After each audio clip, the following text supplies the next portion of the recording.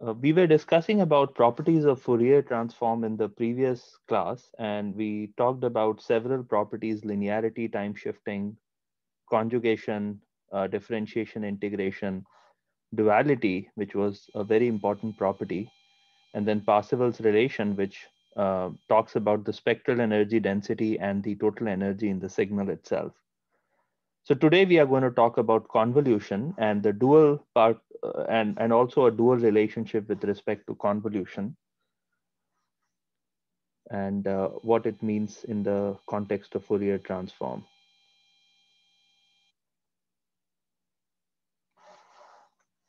Okay, so we had recall from the Fourier series discussion that when you take two periodic signals and you take their convolution in the Fourier series, um, what we see is summation A k times B n minus k. K goes from minus infinity to plus infinity. And this was the convolution operator, Fourier series coefficients. Okay, this is something we had discussed in the context of Fourier series, and we had derived this expression in one of the earlier lectures. Now today, let's try to do it for Fourier transform. So I have two signals, xt with Fourier transform. So these were periodic signals in the case of Fourier series. And now we are talking about aperiodic signals.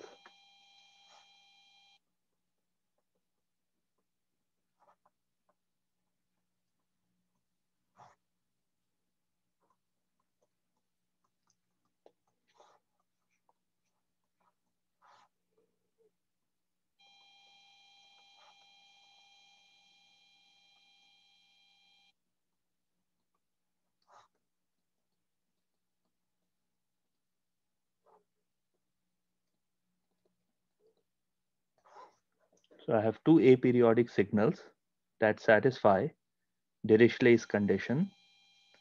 And I know the Fourier transform for each of these signals. It's x of j omega and y of j omega.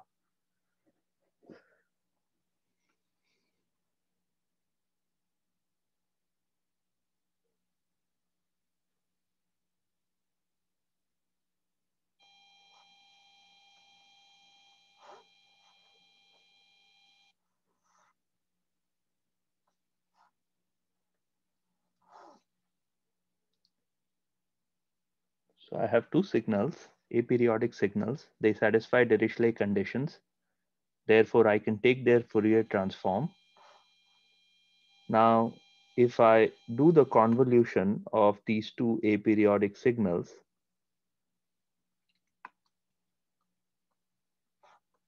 then the Fourier transform turns out to be the multiplication of the two signals, of the two Fourier transform.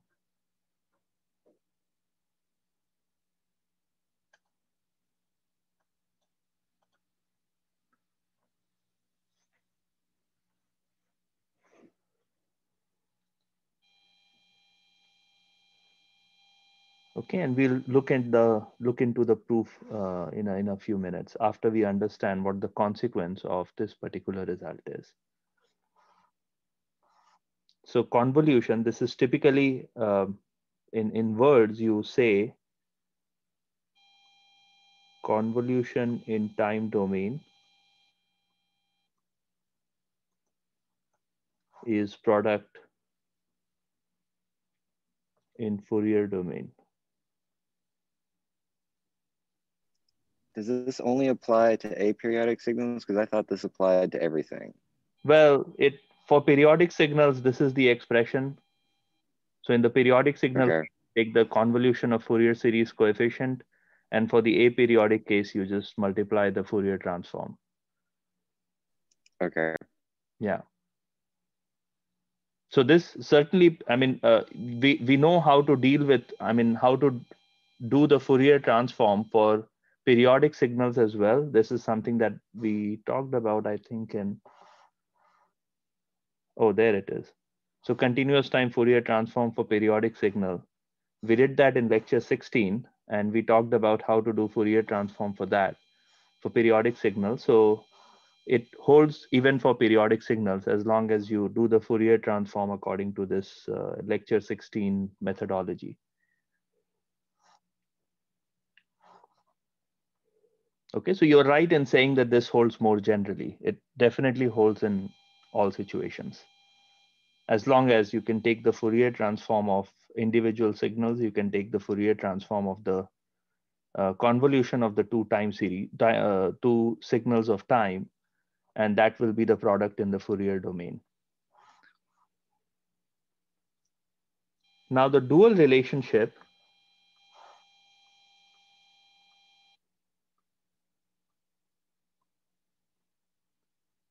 implies that if I have product in the time domain,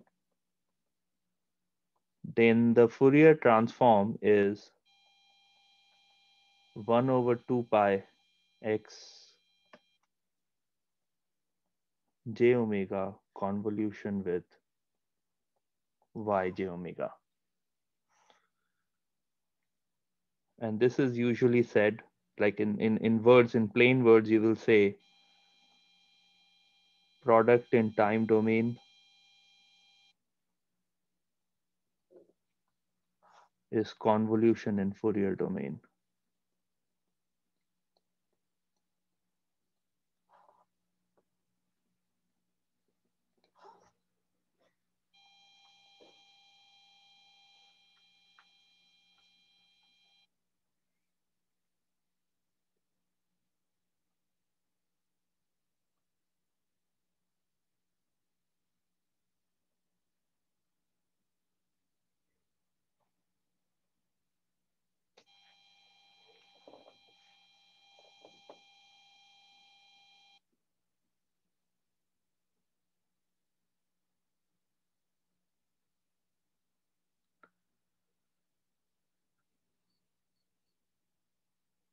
Okay, any questions so far?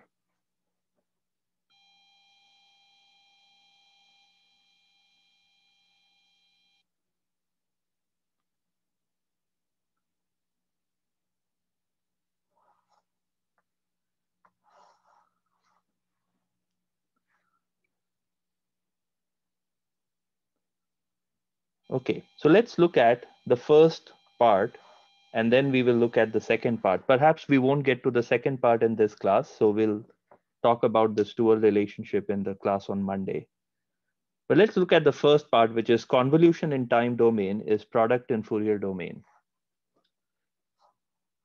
What's the beauty of this particular equation? So x convolution y is same as x multiplied by y. So this is what we are talking about. Let's backtrack to lecture 8. I want to solve the following differential equation. Dy over dt plus a yt equals to xt, and xt is given by e raised to minus bt ut.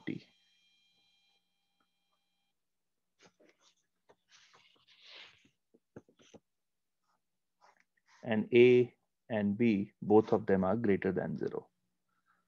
So I have a differential equation. I have a input. So this is a system equation.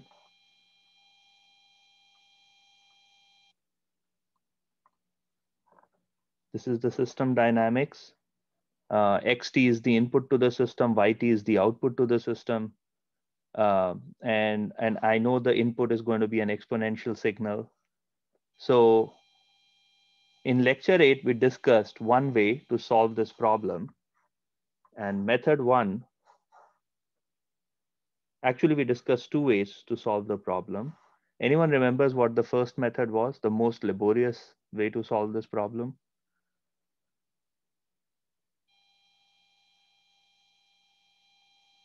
Who remembers from lecture 8? Was that just finding the homogeneous and particular solutions? Right, right. So that was the usual differential equation method for solving this problem, which is using homogeneous and particular solution. So that was one method to solve the problem. Very tedious. You first have to compute the homogeneous solution, then particular solution, then use the initial conditions to derive the coefficients. And that took about 15 or 20 minutes to solve this problem.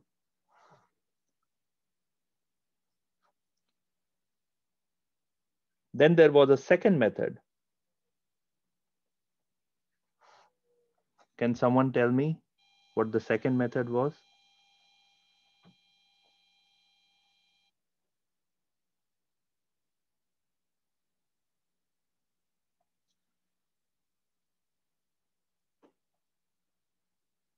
We discussed it also in lecture 8.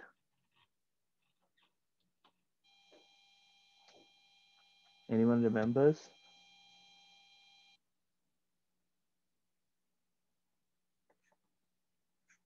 So compute the impulse response of the system.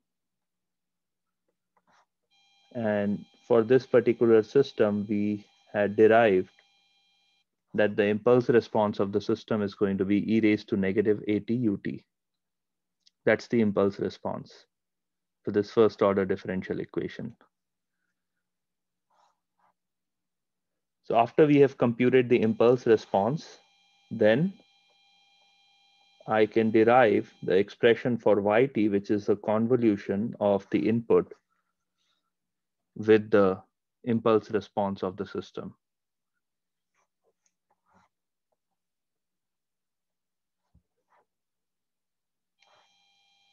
And this relationship holds because we have an LTI system.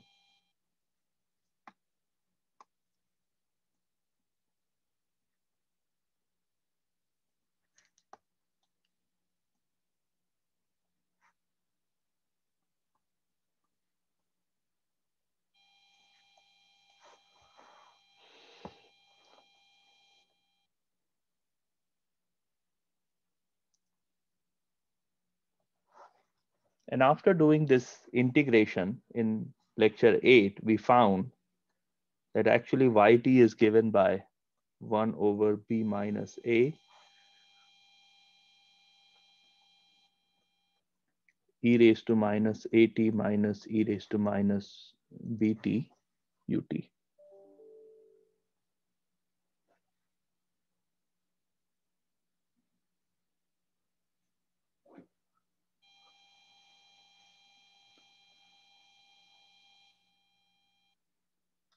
Okay, so now method 1 was of course quite complicated.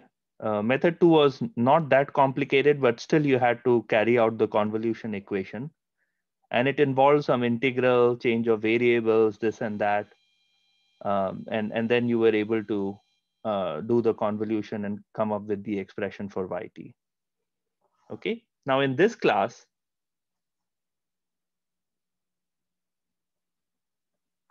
I'm going to talk about the third method, which is use Fourier transform.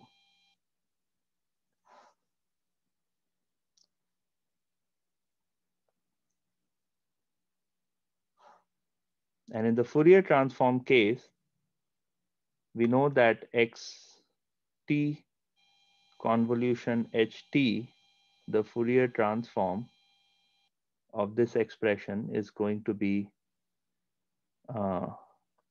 x j omega on h, capital H of j omega. And this is the frequency response of the system.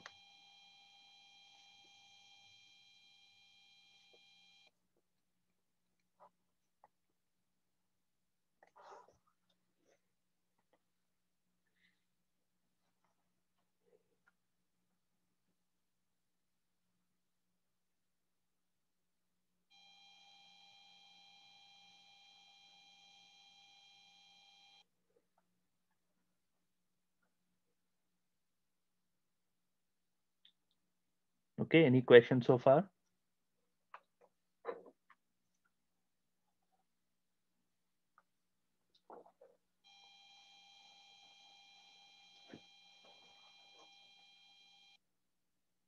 Okay, so we have a differential equation. I want to solve this differential equation. I can use it, go back to the differential equation class, solve it using the homogeneous and particular solution approach. Very tedious, I don't want to do it. Then came the second method, which we taught, which we learned in lecture 8, where if I knew the impulse response of the system, which I could use a table of differential equations to figure out what the impulse response of the system is. So I can find this part out very easily. Once I find it out, I just have to take the convolution, and then I can get the response of the system. And that is also maybe takes some amount of effort and change of variables and integration and whatnot.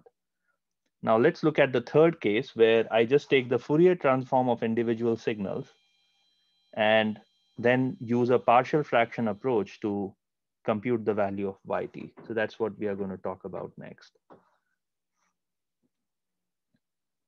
So I know that if you have a signal e raised to minus at ut, the Fourier transform for this signal is given by, we had derived it in the class, a plus j omega.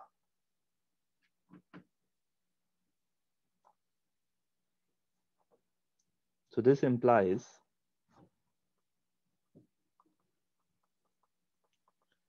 h of j omega is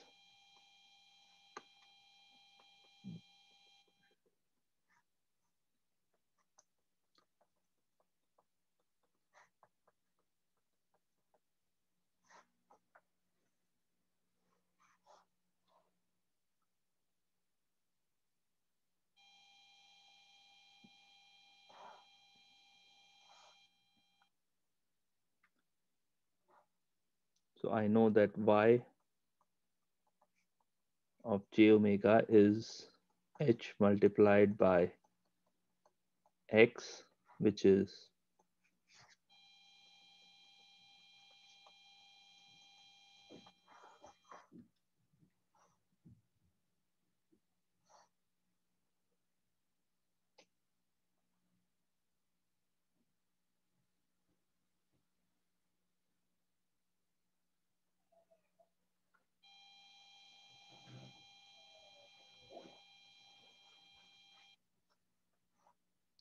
everything is fairly straightforward. Now let's recall the partial fraction approach.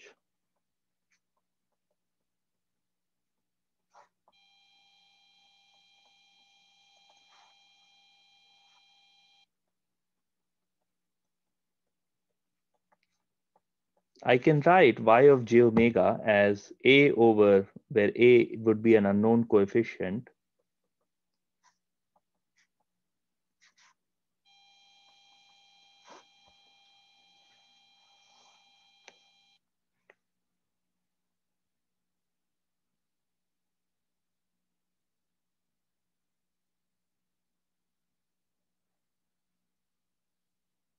now a and b are unknown coefficients here, and the goal is to compute the values of a and b.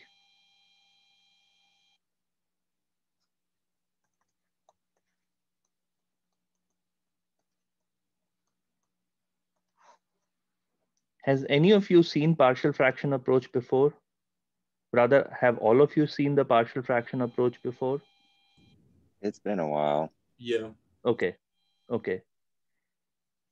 Okay, good. So we'll just review this somewhat quickly. So I don't know these coefficients a and b. So what am I going to do? I'm just going to expand this whole summation thing. So I get a multiplied by b plus j omega, a plus j omega, and this should be equal to 1. Right? So in the denominator, I have a plus j omega multiplied by b plus j omega, and I have the same thing on the right side. So those gets cancelled. And so I'm left with a multiplied by b plus j omega plus b multiplied by a plus j omega. So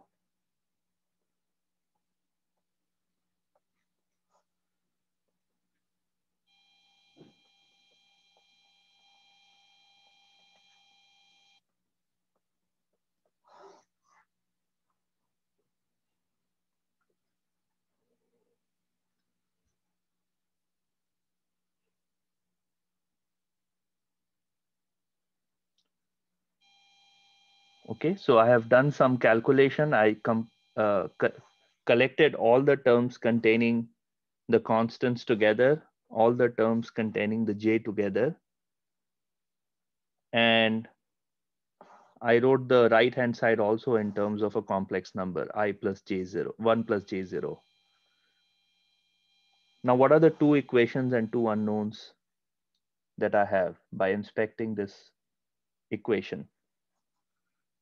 I have two unknowns, which is a and b, but what are the two equations that we got to solve this problem?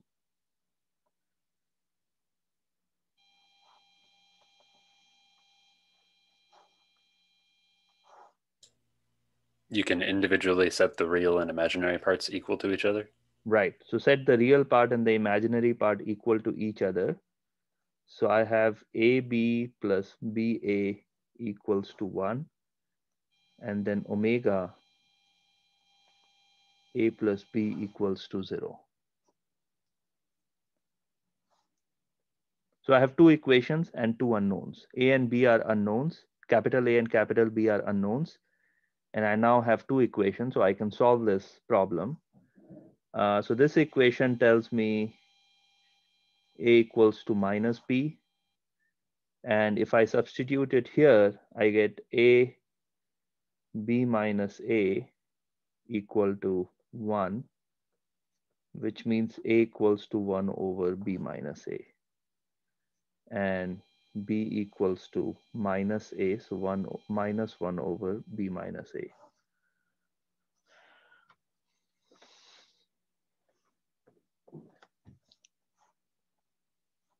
Okay, all of you familiar with this? Not familiar, but perhaps recall this step from when you had last seen the partial fraction approach.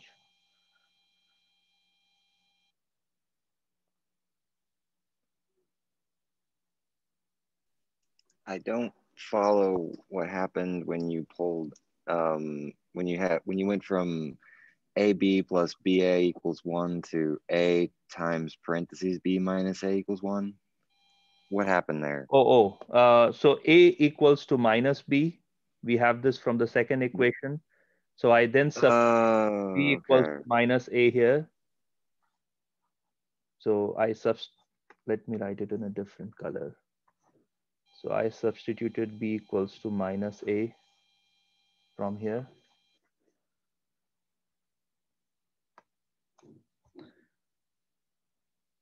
And now I got the value of A and B. And I am going to substitute this value of A and B here in this expression. So let's see what I get.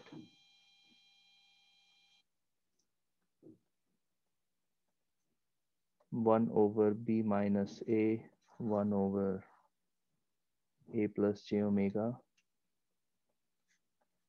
1 over B minus A, 1 over B plus j omega. So I get 1 over B minus A.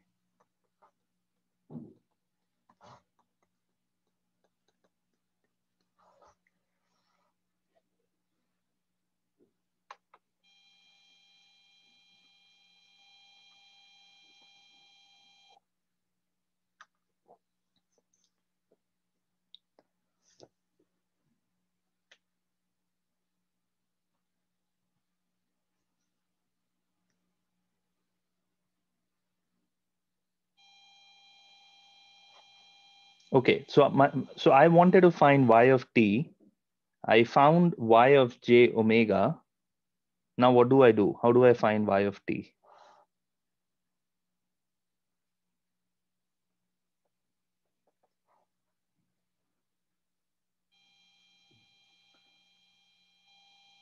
Well, I can take the inverse Fourier transform of y of j omega, and you can look at the Fourier transform table, and you will notice that the inverse Fourier transform of 1 over a plus j omega is given by e raised to minus at ut, and the inverse Fourier transform of 1 over b plus j omega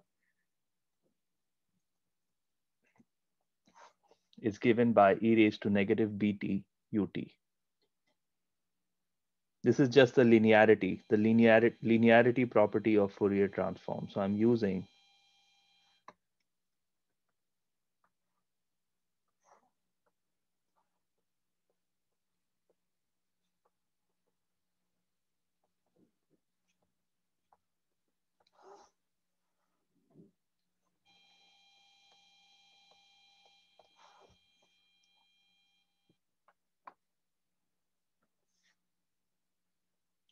my y of j omega is sum of two uh, components, 1 over a plus j omega and negative 1 over b plus j omega. I can take the inverse Fourier transform, add it up, we get the solution yt.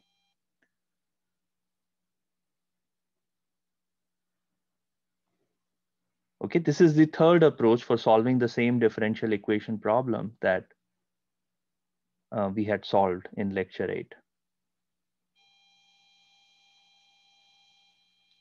Of course, needless to say, we get the same expression for yt. I mean, the output is not going to change just because the approach has changed. So we get the same result, but now let's go back and see the specific steps employed in getting this particular result. So there are things called Fourier series or Fourier transform tables. So from those tables, I found these expressions. Then I computed the value of y of j omega, computed the value of y of j omega. Once I computed the value of y of j omega, I just used the partial fraction approach to compute the values of a and b, substituted it in the value of y of j omega, got this expression for y of j omega, which is sum of two different Fourier transforms. And then I took the inverse Fourier transform, applied the linearity property of inverse Fourier transform to derive the expression for y of t. So just by having a table of Fourier transform of signals, I can very easily compute the response of systems for given inputs, as long as the Fourier transform of those inputs can be computed easily.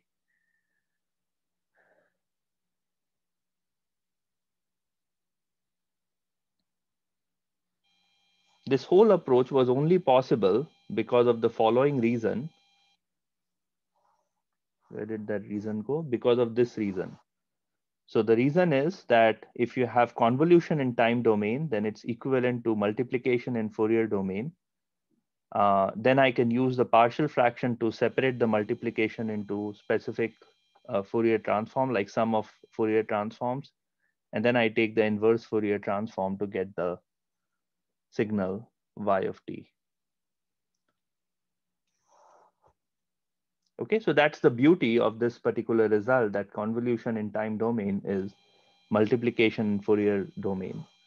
And needless to say, the partial fraction approach is actually a very, very simple approach. It's basic algebra. Doesn't involve any change of variables, integration by parts, and all those funny things we usually do, and which takes a lot of time, and there is a lot of potential for error. In this case, there is very small, very low potential for error. And even if you make an error, it's very easy to backtrack and figure out where you made the error. So very useful approach. Any questions so far?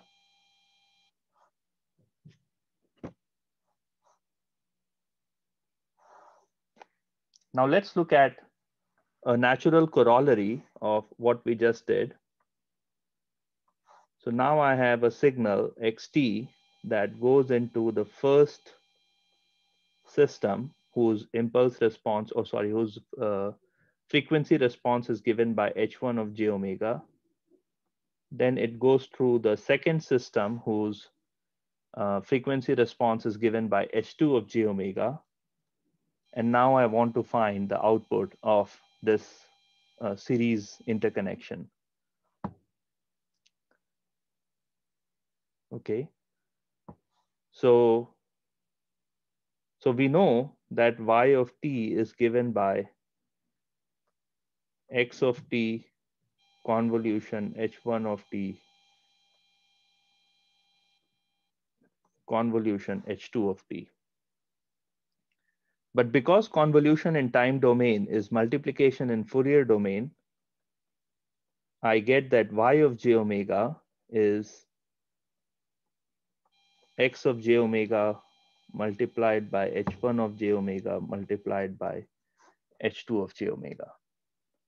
And so on and so forth. You can have as many systems in series as you want, and you don't really have to compute convolution repeatedly. It would be very, very tedious. You just have to multiply the Fourier transforms of the impulse responses of individual systems with the input Fourier transform of the input signal, and then do partial fraction and get the value of y2. From here, you do partial fraction. And from there, you use inverse Fourier transform to get y of t.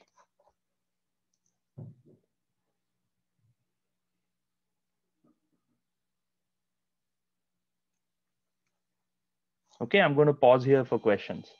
Questions on any of the stuff we have done today?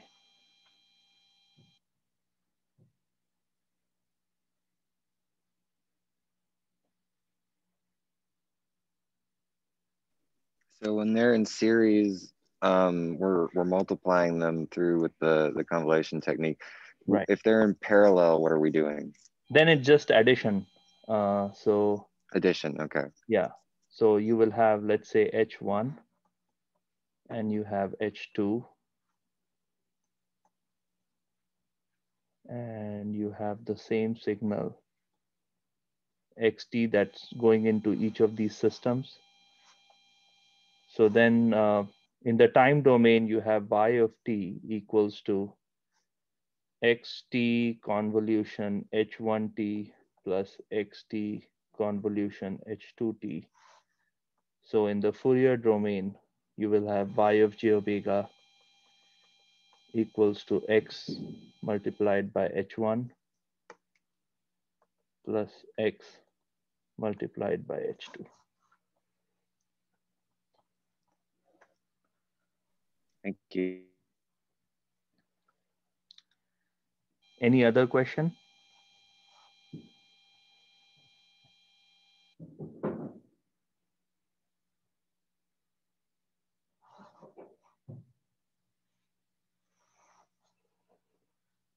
Okay.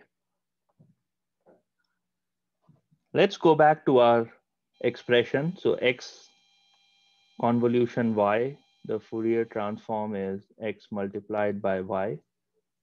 Let's derive this expression now.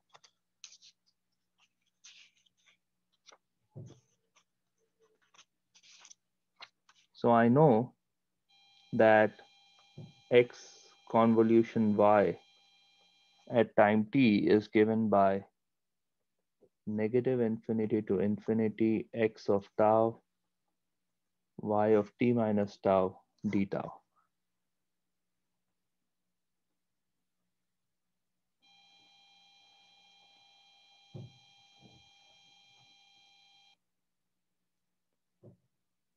So let's look at the Fourier transform of x convolution yt. So it's minus infinity to infinity minus infinity to infinity x tau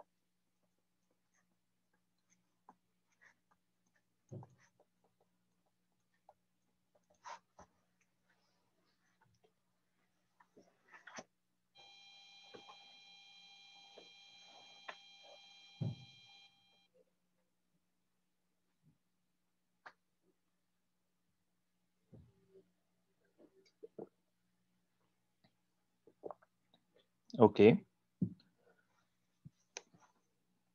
So I have double integral. I have an internal integration, which is integration with respect to tau. I have an outside integration, which is an integration with respect to t. And this whole thing is a function of omega. This is a function of actually j omega. So let's look at this double integral. I'm going to open up the bracket. And I'm going to actually flip the integral. So I'll do the integral with respect to t first, and then I'll do integration with respect to tau. So now let me just write it. Minus infinity to infinity, x of tau, y of t minus tau, e raised to minus g omega t, dt d tau. I've just changed the order of integration without, I can do it without any problem because this is a double integral. So it doesn't matter in which way I integrate.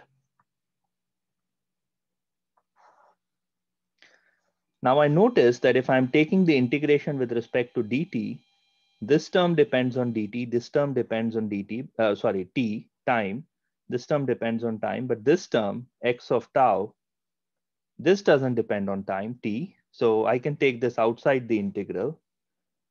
And so I have minus infinity to infinity,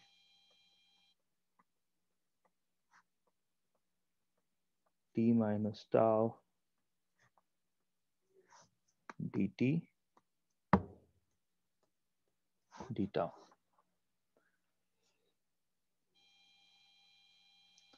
Okay, any questions so far?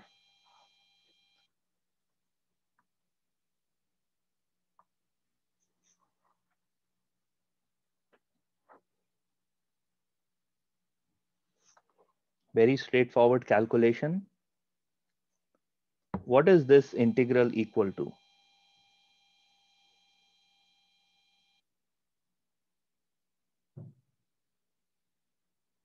This is actually the Fourier transform of y t minus tau. Anyone remembers what this is equal to?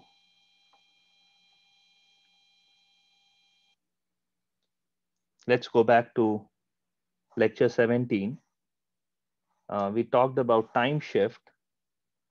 Okay, so what is the time shift thing? So if I take xt minus t naught, the Fourier transform is e raised to minus j omega t naught. So t naught, this t naught is the same as this t naught here, multiplied by x of j omega. So this is the expression I'm looking at. And I'm going to use that here. And I get e raised to minus j omega tau y of j omega.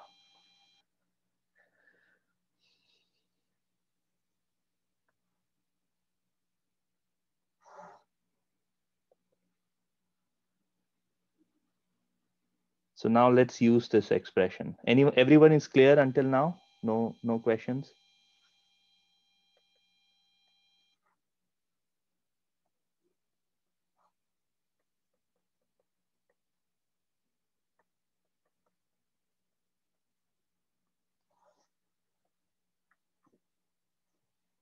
What is this integral equal to? Let's think about it. I'm integrating with respect to tau. This depends on tau. This depends on tau. This one doesn't depend on tau at all. So it's not participating in the integral. I can pull it outside the integral. So I have y of j omega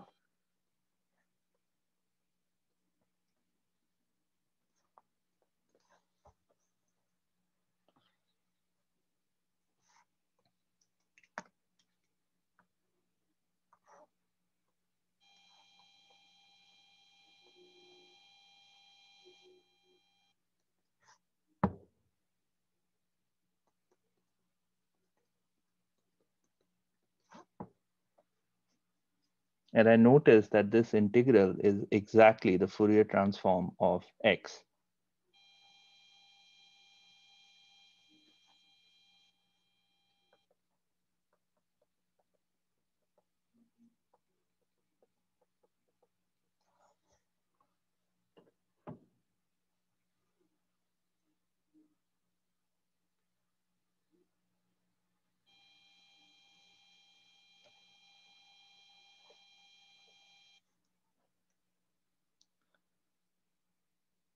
So this is the derivation, took us 5 minutes and required some minor skills with integration, but not too bad.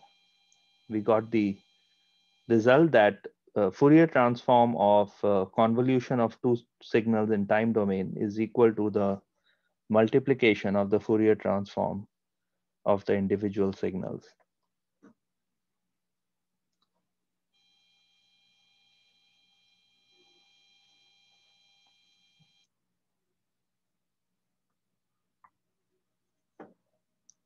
Any questions so far?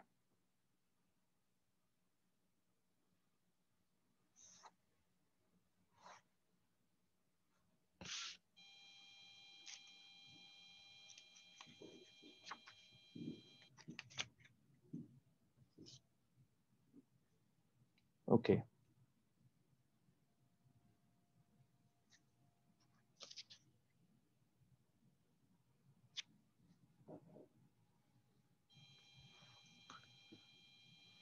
Cool. So it looks like we still have about 10, 12 minutes left.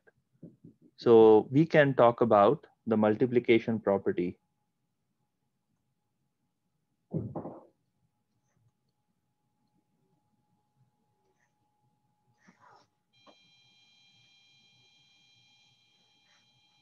So I have two signals, xt and yt.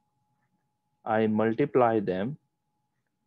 The Fourier transform turns out to be 1 over 2 pi integral minus infinity to infinity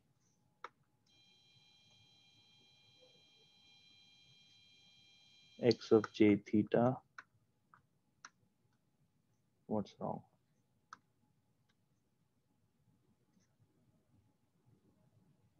Y of j omega minus theta d theta.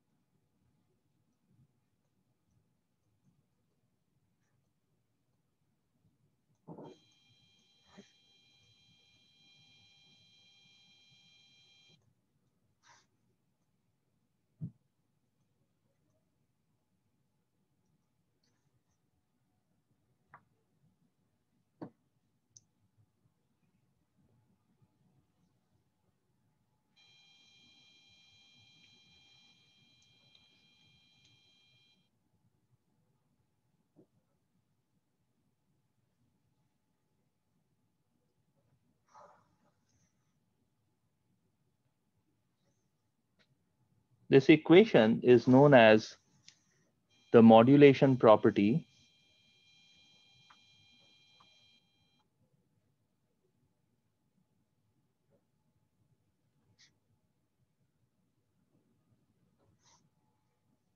And the reason for calling it that name is because when you multiply two signals, let's say your x of t is a waveform and you're multiplying it by y of t, it is equivalent to modulating the amplitude.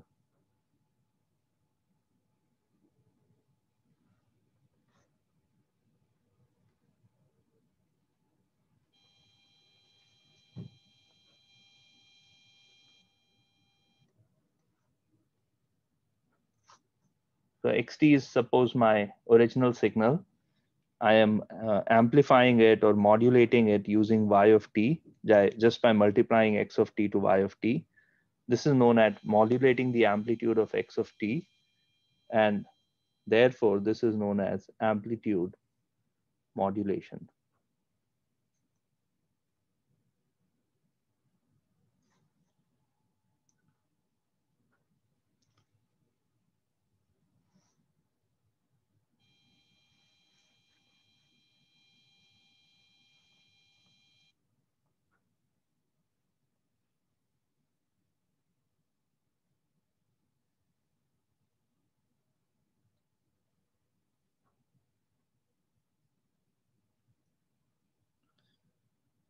Okay.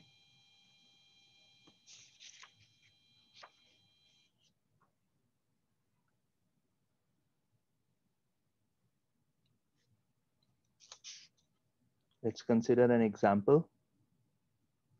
By the way, the reason why this relationship holds is because of the duality. So you can derive this expression by invoking duality between Fourier transform and the time domain characteristics. Okay, let's look at an example.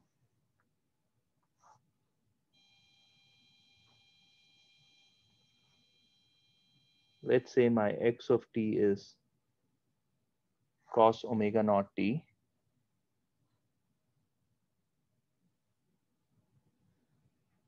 and y of t is some signal.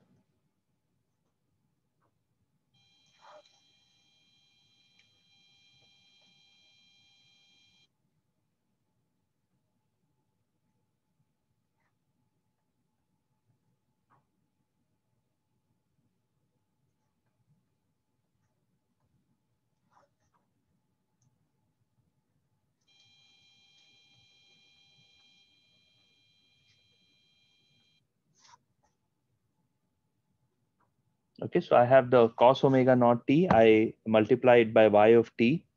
So therefore, I'm modulating the amplitude of cos omega naught t as a function of time. So the amplitude itself is changing as a function of time.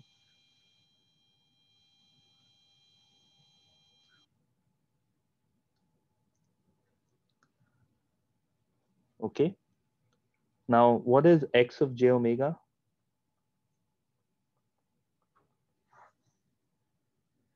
This is the Fourier transform of cos of omega naught t, which is Fourier transform of e raised to j omega naught t plus e raised to minus j omega naught t over 2, right? That's the formula for cos theta.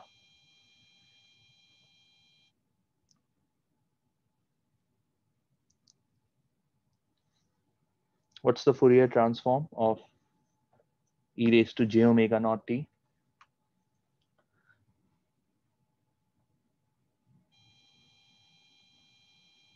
Anyone wants to try?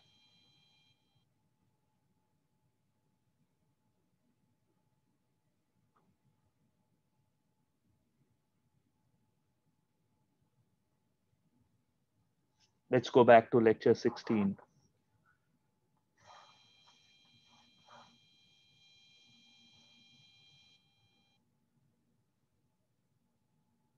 So we have a, where did that go?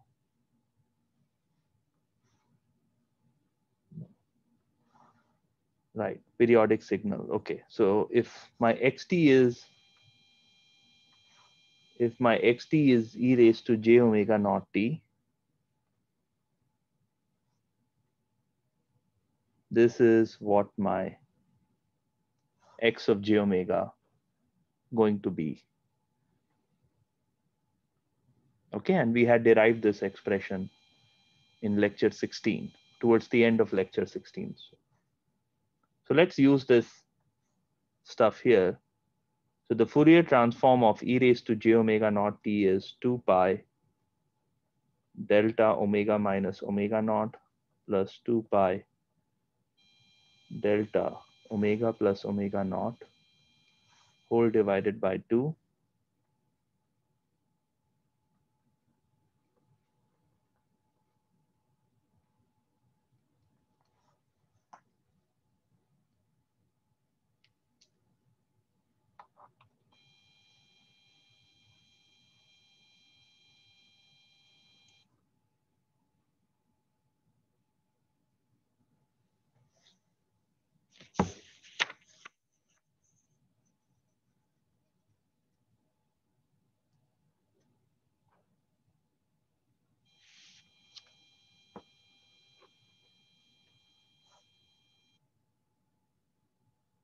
Any questions so far?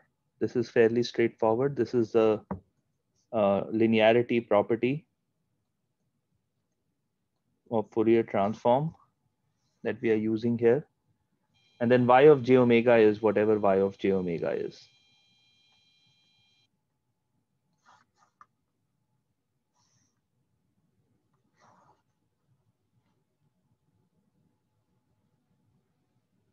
Now let's look at the xt, the Fourier transform of xt multiplied by yt, which is 1 over 2 pi integral minus infinity to infinity x of j theta y of j omega minus theta d theta.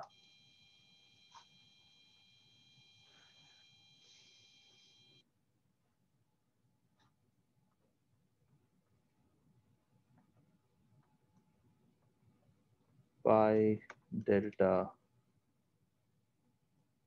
theta minus omega naught plus pi delta theta plus omega naught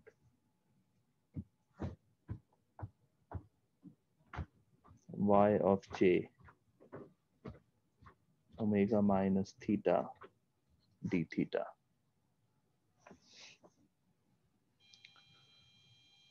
Okay, so what would this integral be?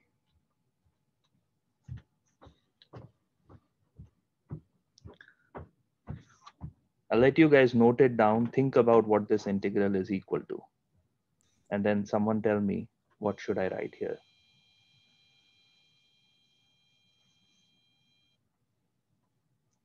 Let me remind you that integral of ft delta t minus t naught dt is given by f of t naught.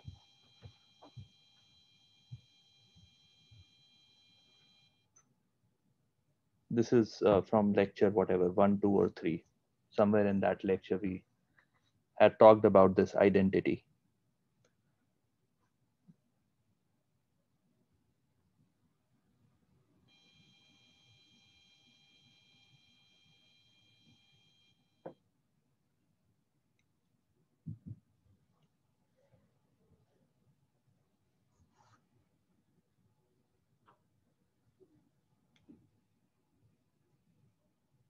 Who wants to try?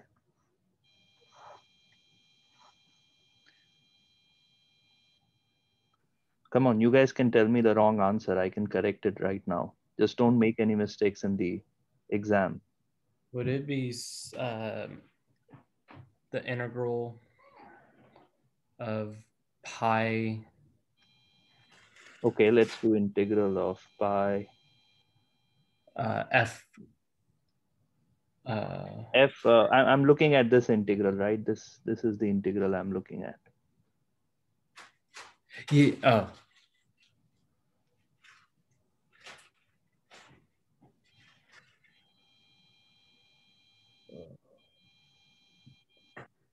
So this is delta theta minus omega naught y of j omega minus theta d theta. And then there will be another term, 1 over 2 pi. Let's just write it.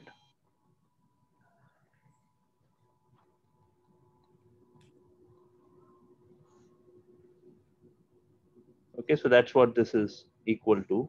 And I'm sure you can recognize that this pi gets cancelled. So I'm just left with 1 over 2. I'm just looking for what's the integral going to be equal to. Just use this expression. Is that be like y of j theta plus y of negative j theta? So theta gets eliminated, right? Because delta is a function of theta. Oh yeah. So j omega is 0 then? Right, right. So I'm just going to replace this theta with omega naught, right? That's what I have to replace the t with t naught. That's what the integral turns out to be. So it's the same thing I'm going to do here. I have integral with respect to theta, and theta, it's theta minus omega naught here. So I'll just replace theta with omega naught. So I get y of j omega minus omega naught plus 1/2. What about the second part? What should I write here? Y of negative j omega minus omega 0. It's not negative j, but it's omega plus omega naught. Well, it's omega minus omega naught. Well, let me just write it in that fashion. Omega minus omega naught. So this is 1/2 yj omega minus omega naught plus y omega plus omega naught.